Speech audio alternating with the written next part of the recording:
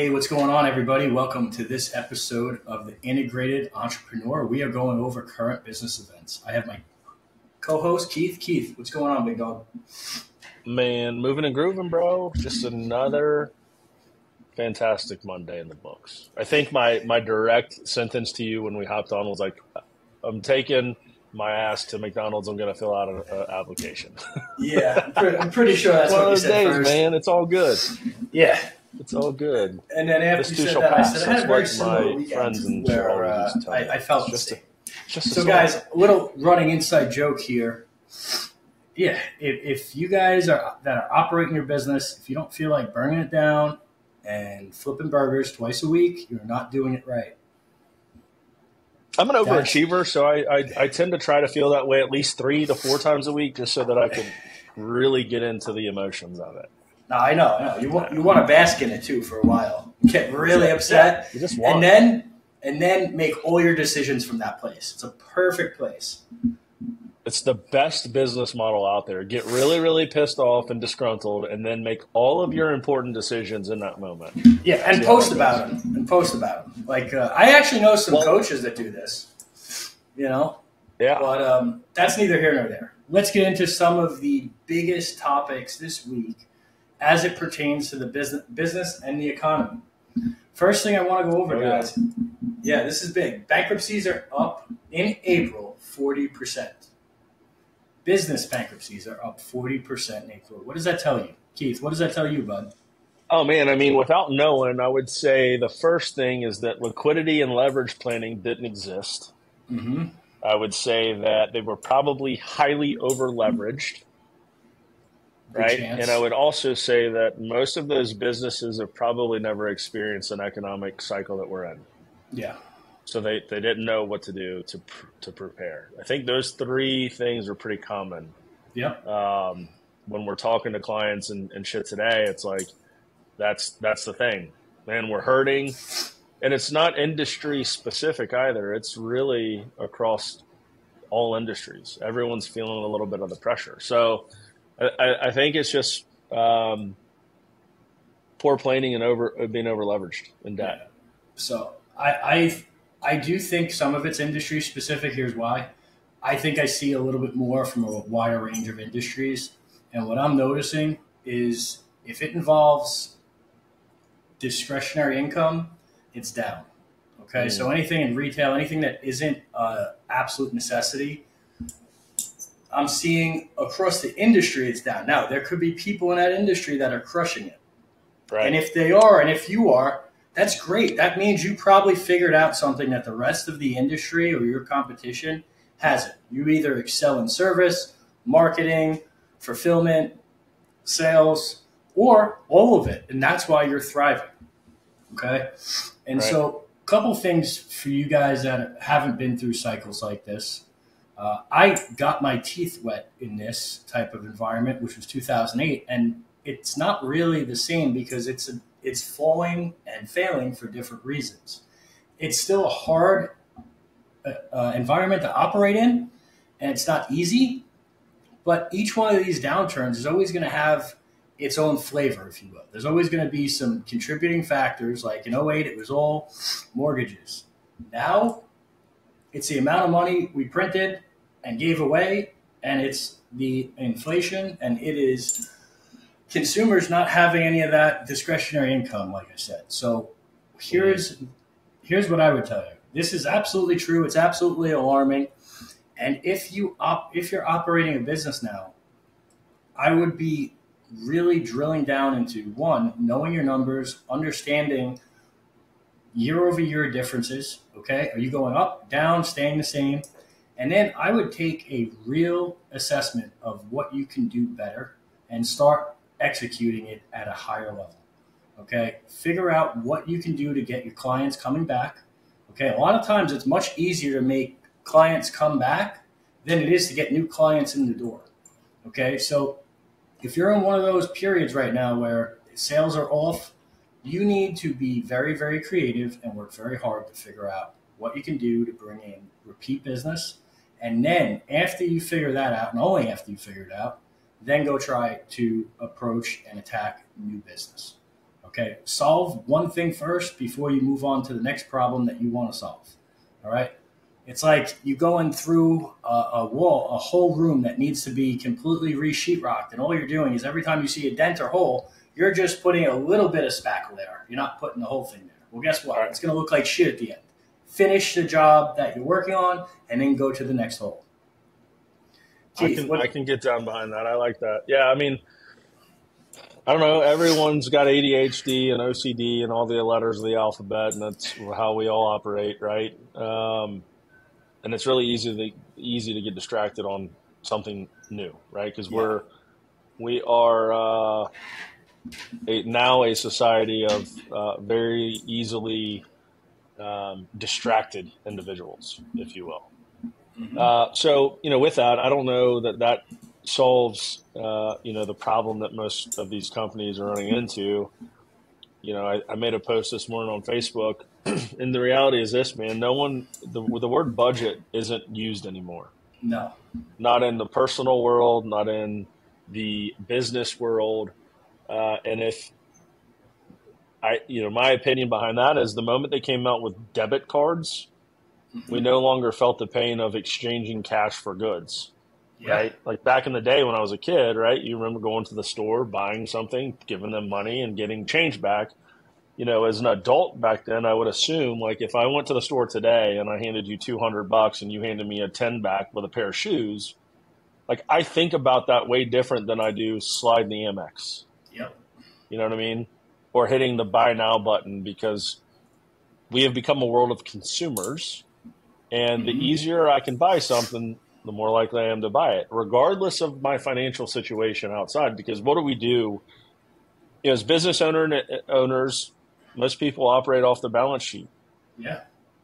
Right? Hey, if there's money in the bank, I have enough money to buy this thing. Well, they're not thinking about accounts receivable. They're not thinking about accounts payable. They're not thinking about all this shit coming down the road. We end up in April. Let's file bankruptcy because we can't dig our way out of this bitch because we've screwed off too long.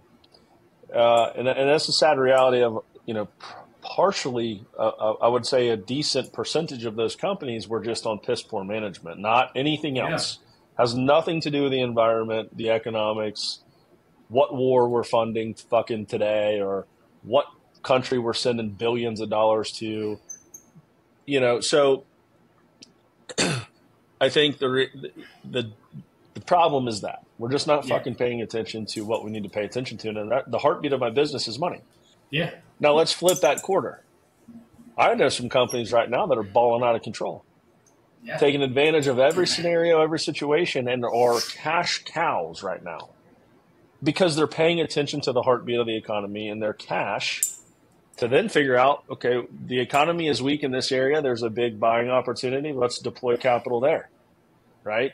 Or let's cut this operation down and put more behind this operation. It's not a new operation, but it's a different division within their departments that can generate more revenue based on their attentiveness to that. And so there's a couple ways to look at it, right? No one wants to say, yeah, it was just raise my hand. It was me on piss poor, budgeting. Or I screwed up in this marketing avenue and spent too much money, or whatever, enter here. There is always opportunity to make a profit. You just have to understand where to look. And when I say that, that doesn't mean you have to, quote, know anything, right? There's no specific formula or no black web, dark web fucking login that you should have to get by.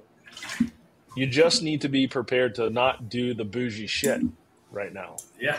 You got to be prepared.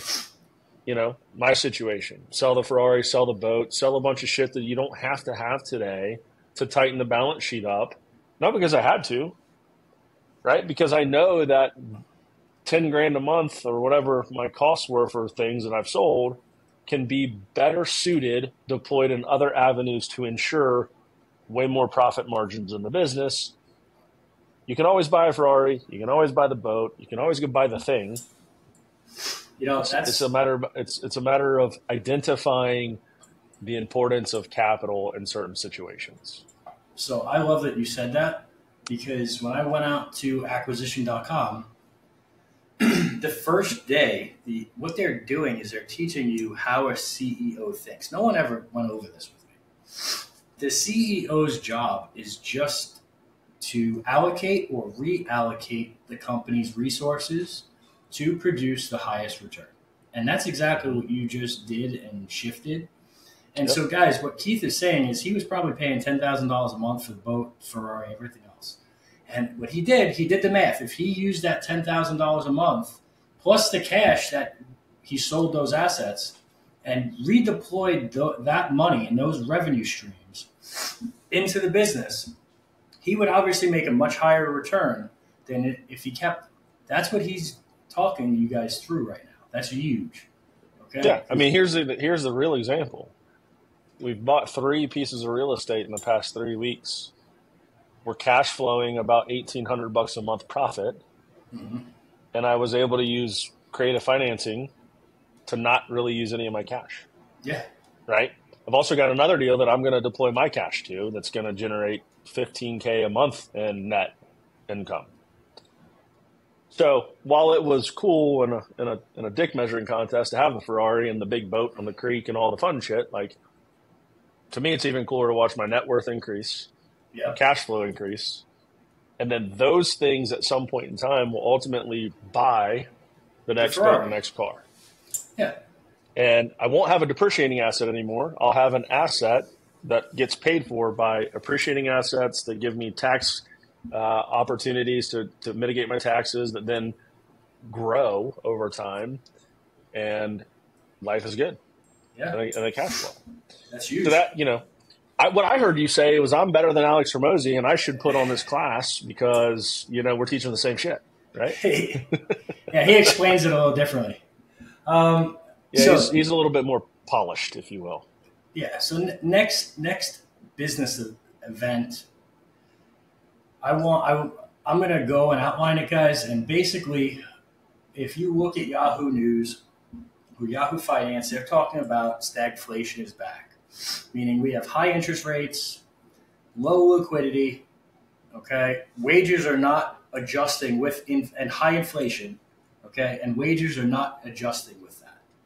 Okay, it's creating a negative environment. 1, it's going to drive down the prices of real estate. 2, okay, these environments make it very hard to operate because the cost to borrowing money is expensive. And that inflation is further upticking. So the whole time they said, inflation is transitory. This is the last couple of years. Inflation is transitory. And all of a sudden, inflation is here. And if you look back from now until 2014, inflation is actually 31%. That's huge. That's very, very substantial. Okay, which means our dollar has lost 31% of its value, or the cost of goods, the same goods that we could have bought in 2015, cost 31% more today. So think about it like this. If you're operating a business, have you increased your prices by 31%? Doubtful. Actually, I'm pretty sure no one has. All right. So Keith, what do you got on stagflation? No, I mean, it's just, there's some of us who, not some of us, because I definitely didn't, but, the 70s is another prime example of what stagflation was, right? And stagflation is rare, but it happens. It's rare, so people get caught with their pants down when the tide's out because you and I are the same age. So since we've been born, we've gone through, from an adult perspective or from a financially from a financial perspective of where you and I were responsible of our own money, we went through 08, right? Mm-hmm. And even then, I wasn't at a point where it was like, oh man, this is hard for me. Like I wasn't, we didn't have a bunch of expenses back then. We were able to get by. I was making okay money back then, so it wasn't a big deal. So I didn't pay much attention to it because it wasn't painful, right? And I think, unfortunately, for in order to catch someone's attention, shit has to hurt. Yeah. Because I've had the ability to learn finance and I've been in the game a little while, I prepared for this without even knowing that I prepared for it through liquidity and the ability to leverage capital and assets, right? Mm-hmm. So my situation may be a little bit different than the rest of the world, but the reality is we've got high ass interest rates. We've got a declining workforce. We've got, piss poor budgeting by cities and municipalities in the country. And what's the saying, right? Shit flows downhill. Yeah. Okay. Shit flows downhill. So it affects high income earners, but it affects the middle class way more. And it crushes the lower class.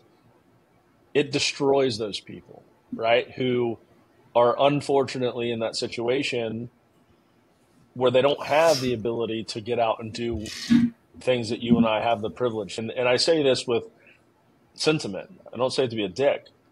That's who gets the brunt. Yeah. Right? And some people have a way to get out of it. Some people have a way to dodge it. But the lower class, the middle class, are really the punching bag for the government and their piss poor budgets and spending. And so because of that, the shittiest president in my existence has caused stagflation.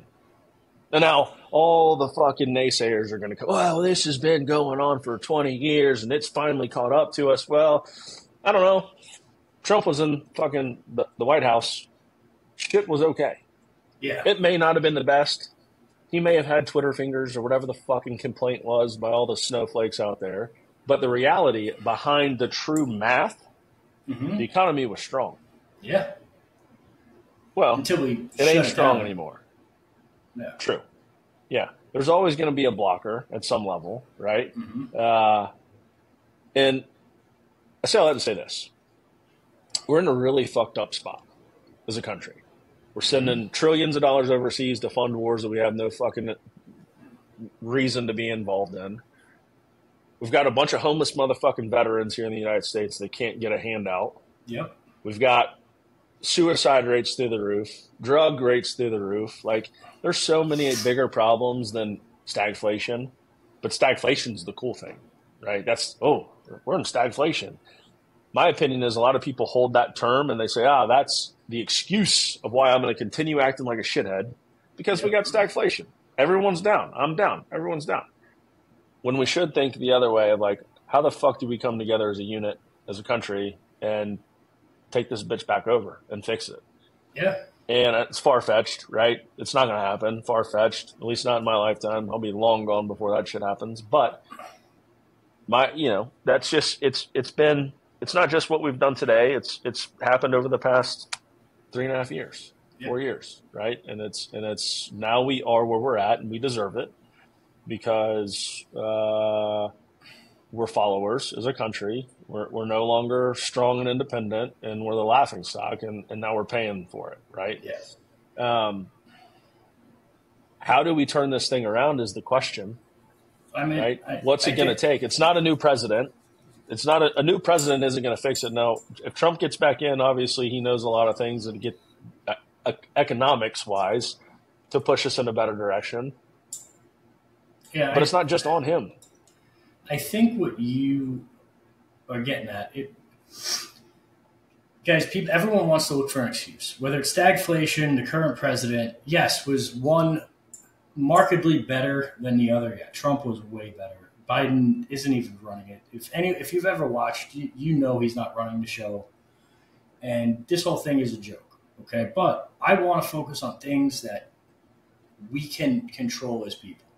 Taking personal accountability, I think, is a lot of where we are failing, right? Think about how far we've come as a society. Like, the things that would keep my parents up and the things that we were taught are not the same things today that are being done and implemented. All right. We stopped taking personal accountability. We started looking for people and places and things to blame. And the reality is no one here is going to fix it for you. No one here is going to save the day. The only person that can save the day, save your ass, save your company, save your team is the guy that you're looking at in the mirror. Okay. When more people realize that, and when more people just start doing the right thing. Like, why can't we make that a trend? Why can't we make that what's in and what's cool today? Just doing the right thing and looking out for each other. If we started there, we'd be a lot further ahead. And then the last business topic I want to touch on quick, okay, is business credit cards or business debt as it pertains to credit cards is up almost 20% in April. Okay. Now, 20%. Is that it? Well, yeah, but when you think about it for 1 month, that's substantial. Yeah. I mean, it's a lot, but I thought it would be a lot more. I thought so too, and this is telling me about 20%, 18 to 20% in 1 month. And why that's staggering, guys, is that means it goes back to what Keith was saying, that businesses and entrepreneurs are not budgeting, they're not planning, okay? There's nothing wrong with using your credit cards, guys, all right? And I'm going to save you guys a lot of time, effort, energy, aggravation. You have business cards, pay off whatever the statement is. When you see the statement date, pay it 2 or 3 days before and pay the statement balance off. If you do that, your utilization will stay low, okay? Your credit score will consistently stay higher, and you don't have to worry about when you're paying your bills. If you know you have to pay it 2 days before the statement date and you're paying off the statement, at least the statement balance, if not more. Okay, you won't run into these issues. All right, and another reason why this is happening, guys, is because businesses don't have the money. Okay, they don't have access to enough capital. Okay, if your credit cards are up as a business, probably means that you either don't have a line of credit or you're not using it properly. All right, takes 24 to 48. Longest it takes to open a line of credit is 72 hours. If you need help with that, come see me or anyone else that can help you ethically. All right. And if this is happening in your business, okay, and you notice that your credit card bills are up, the first thing you need to do is figure out, well, am I not charging enough? Okay. If you are noticing that money is getting tighter and tighter at the end of every month, that should be a clear indication that you might need to charge more.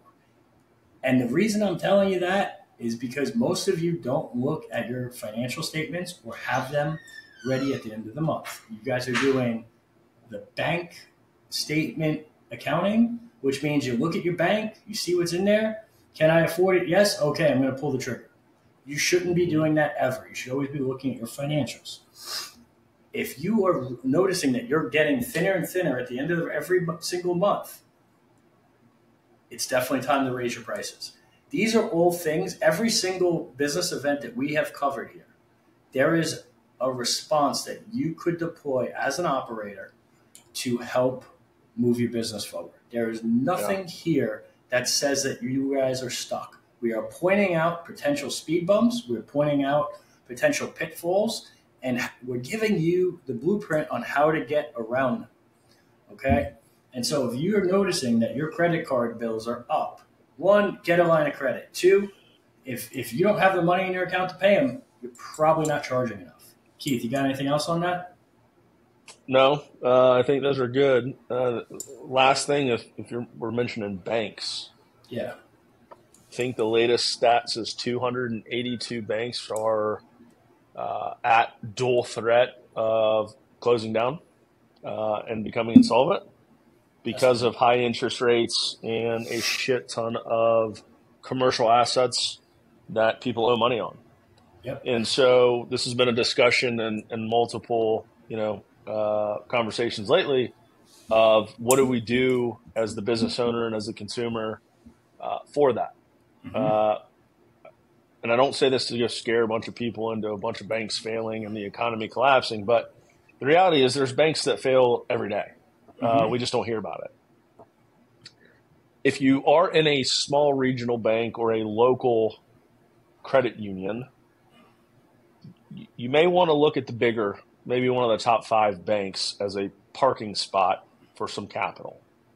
And I don't mean go rip the Band-Aid off and move all your money and all that, but we're telling a lot more people these days to go to your ViStar, to your Bank of America, if you are in fact in one of these smaller mom and pop type regional banks, the reality is, to your point, like, people aren't paying attention. The bank eats that. You overdraft your account, what happens? Someone's got to put money in your account, right?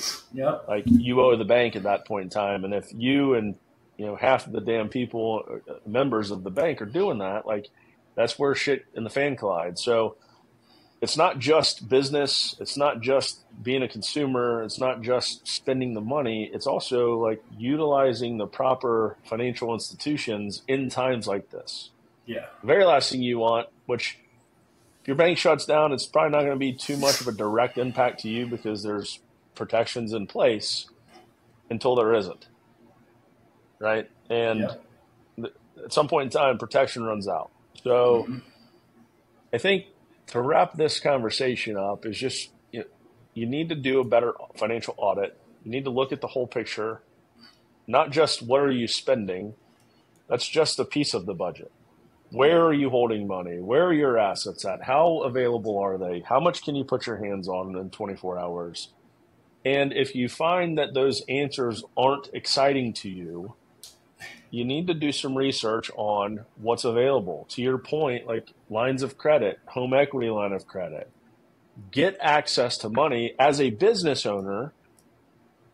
Would you rather go out of business because you run out of money, or would you rather utilize a 12% interest line of credit to save your shit? Yeah. But if you don't have that line of credit available, you can't get it when the shit starts hitting the fan. You're fucked. Yeah. And you're shutting your door. Yeah. And so best time. It's the best times now, right? And we talk about it all the time. Like, when were most of the best companies created? In a time of financial stress in this country. And so we're repeating all that shit. It's just, there's opportunity here. This isn't negative. There's a lot of people out there blowing all the negative smoke. This is a great opportunity, not only to realign your vision with your financial goals, but to really bulletproof your organization and your practice on how you treat yourself, your money, your assets in these times. So do some internal research, ask the hard questions, get pissed off with yourself, but only do that to a point where it motivates you to fix it. Yep. Yeah, a couple things on this, guys. Best time to apply for a line of credit is when you don't need it. I do want to add, guys, the commercial real estate that is taking these banks down, like Keith said and suggested, that's a real thing that people that I pay money to listen and to be coached by told me about a year ago. And the cracks are definitely showing. So number one, don't have any more money than the FDIC insures in any one account. And two, move to some of the majors. I like Chase. Okay, Chase is great. Hope this helped you guys. Leave us a review and share this with someone who needs to hear it. We'll catch you on the next one. Thank you.